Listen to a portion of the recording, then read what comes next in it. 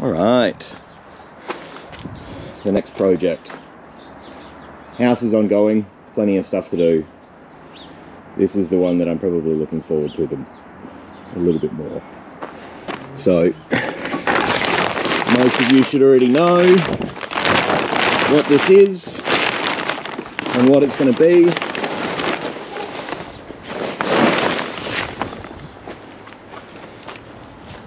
Another E30. This one's a Baur, so it's kind of like a convertible, but not really. I had to pick a Baur for the project because there's already extra reinforcements in the back, because this is going to get turned into a ute. We've got the donor tub up here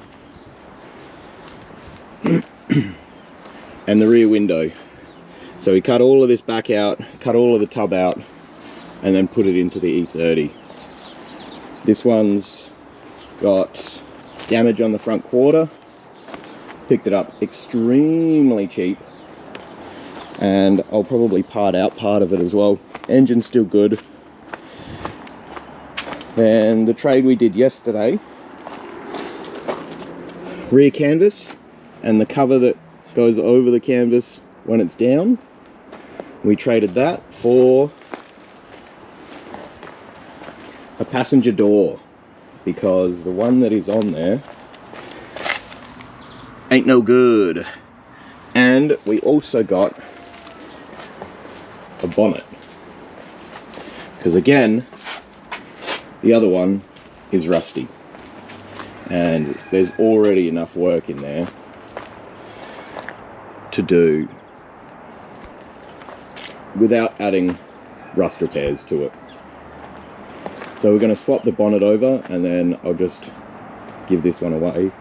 The other door doesn't have the window mechanism in there, and I'm going to have to mess around with that. Hi me. Also trying to track down a roof cut out of a coupe, so I can remove this and the canvas top, and then have just a solid slick top roof. Seats come out, tracking down some M4 seats. Boot comes off, parcel shelf comes out, all of this just gets removed.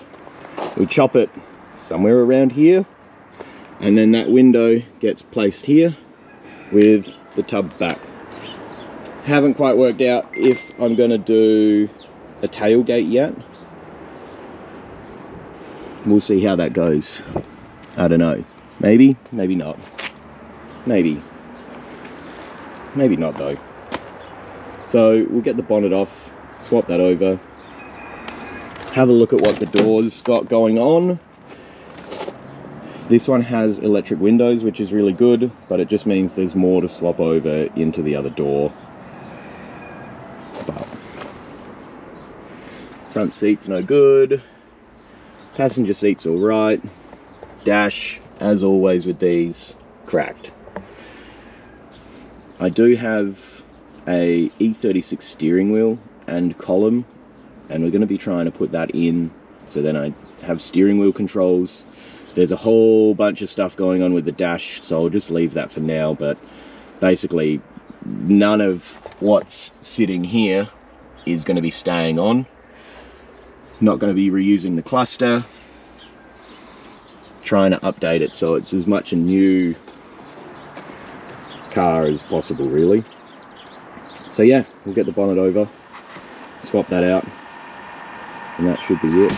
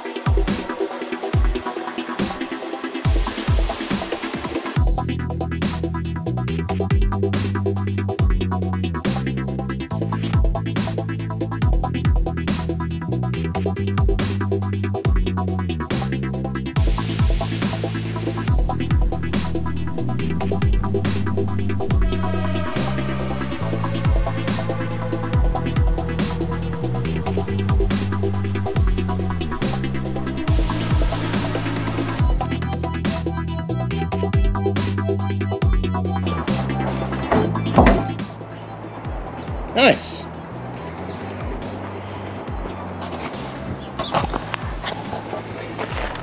Didn't get the lines too bad.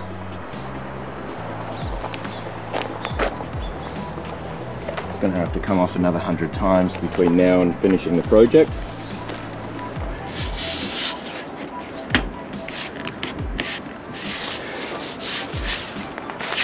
Yeah, that's a pretty good fit.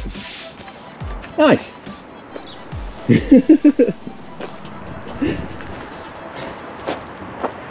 So if you need any parts, let me know, because it's basically all got to go.